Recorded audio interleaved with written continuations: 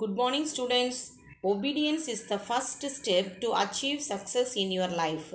So, my dear children, obey your parents, teachers, and all elders. Yes, children, last class we have learnt about the uses of acids. Say some uses of acids. Yes, first one. Hydrochloric acid present in our stomach helps in the digestion of foodstuff. Vinegar is used to preserve food materials. Benzoic acid is also used to preserve food materials like pickles. Sulfuric acid is called the king of chemicals. Yes, children.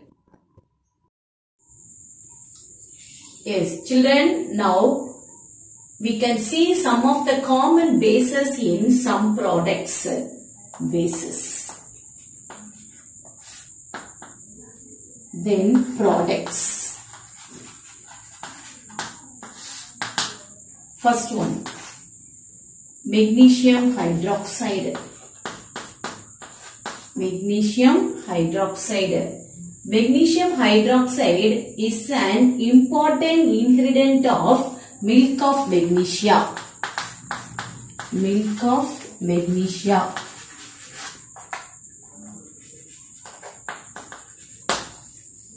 Second one, sodium hydroxide. Sodium hydroxide is an important ingredient of detergents.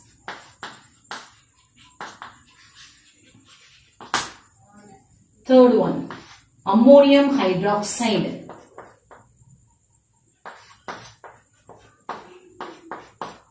Solution of cleaning windows.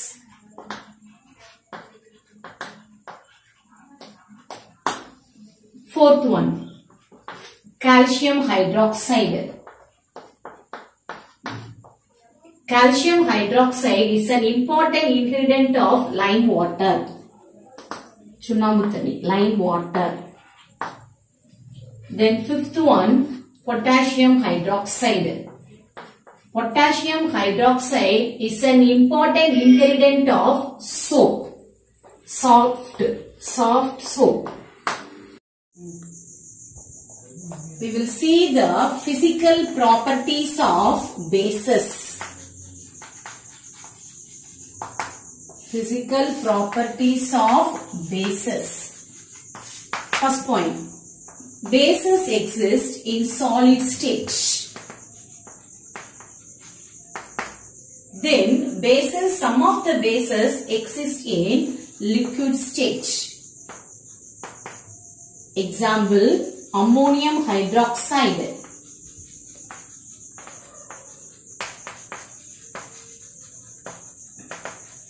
And calcium hydroxide. Then second point, bases give soapy touch. Soapy touch. When only in aqueous media, not in dry nature. What is aqueous media? Containing water. Then third point, bases are bitter in taste. Fourth point, bases are corrosive in nature. They are corrosive in nature. When come in contact with the skin frequently, they form painful blisters. Blisters. What is blisters? Kopulam. Then a rising and outer skin. The next point, bases are generally colorless. Then sixth point, bases change the color of the indicators. Change the color of the indicators. The next point, bases conduct electricity in aqueous solution. Bases conduct electricity in aqueous solution. Aqueous means what? Containing water. Then pass on to chemical properties of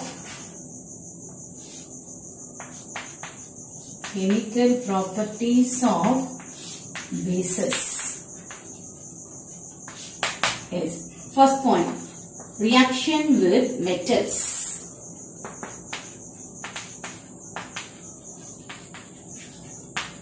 Generally, metals do not react with bases.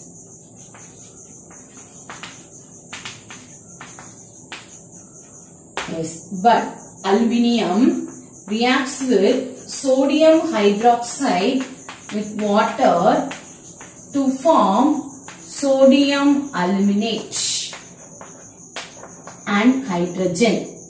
So 3H2, then 2NaLO2, so sodium 2NaOH 2Al.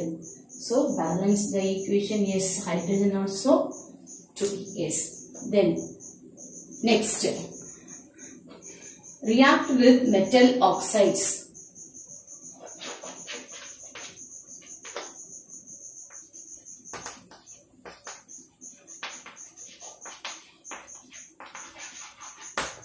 React with metal oxides.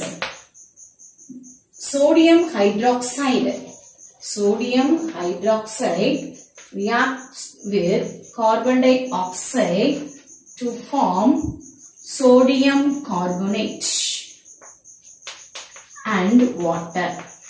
Sodium carbonate and water is Na2, so 2NaOH. Yes, now the equation is balanced. Yes, third one. Reaction with ammonium salt.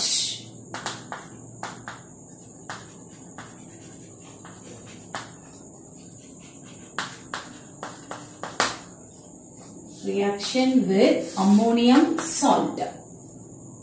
Ammonium chloride react with sodium hydroxide.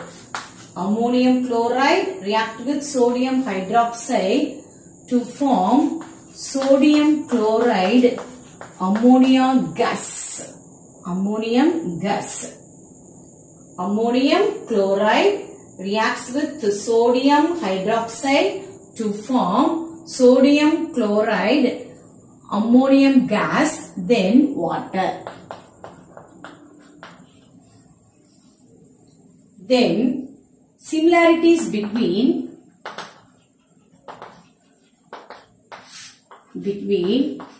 acids and bases. Acids and bases. Yes. Now we say the similarities. What are the same characters which are present in acids and bases?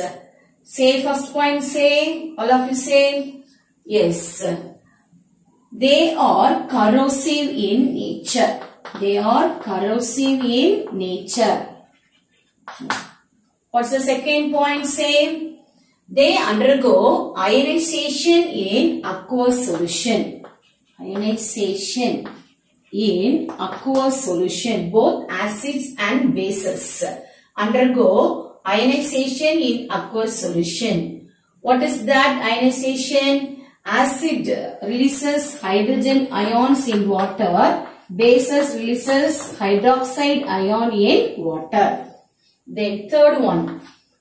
Both acids and bases, they conduct electricity. They conduct electricity in aqueous solution. Then fourth one. They undergo neutralization reaction. Neutralization reaction. What is neutralization reaction? Acid and base react to form salt and water. That we can say that what? Neutralization reaction. What are the similarities between acid and bases? Both of them are corrosive in nature. They undergo ionization reaction. Then they conduct electricity. They undergo neutralization reaction. Yes, children, we know that bases change the color of the indicators. Take red litmus paper. When we dip the red litmus paper in base, in soap water, it turns blue. it turns blue. Yes, again we can take that red litmus paper and dip in sodium hydroxide solution. This also base. Sodium hydroxide solution, the color now turns in blue. Yes, this is phenolphthalein. When we add phenolphthalein with base, phenolphthalein with base, sodium hydroxide. Oh, super. It turns pink in color.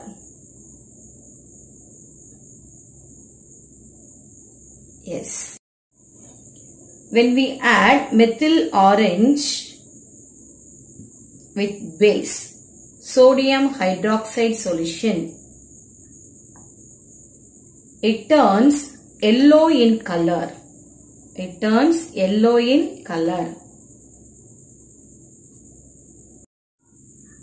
Yes, children, now we can see the difference between the acids as well as which one? Base.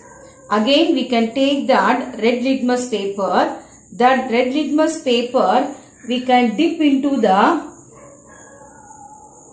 base, sodium hydroxide solution. It turns blue in color. It turns blue in color. Then take the blue litmus paper and dip in acid. It turns red in color. It turns red in color. Yes, thank you children. Yes, now you can see the differences between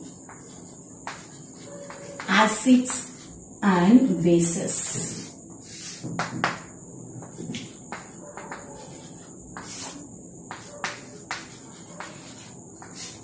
Yes, children, say the first point. Acids produce hydrogen ions. Good. Bases produce hydroxide ions. Good. What's the taste? Acids are sour in taste.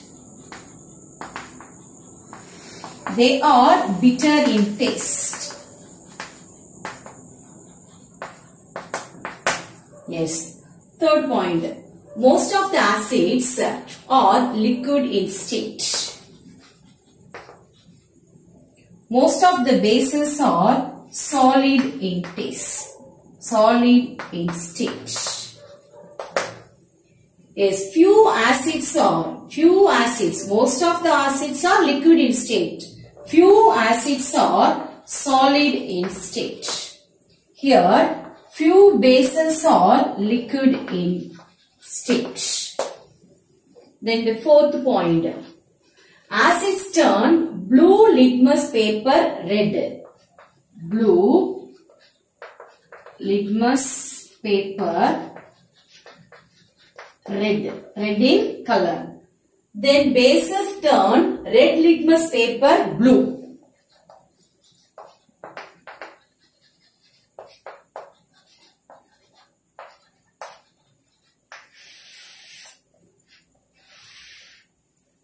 Now recall with me children. Say some physical properties of bases. Yes, good. Bases are bitter in taste. Bases are generally colorless. Bases also change the color of the indicators. Lead litmus paper turns blue when treated with bases. Similarly, they turn methyl orange yellow and phenolphthalein pink. Then chemical properties of bases. All bases react with non-metallic oxides to form salt and water. Bases react with ammonium salts to form metal salts, ammonia gas and water. Yes, children, you have to study these physical and chemical properties thoroughly and write it in your notebook. Thank you, children.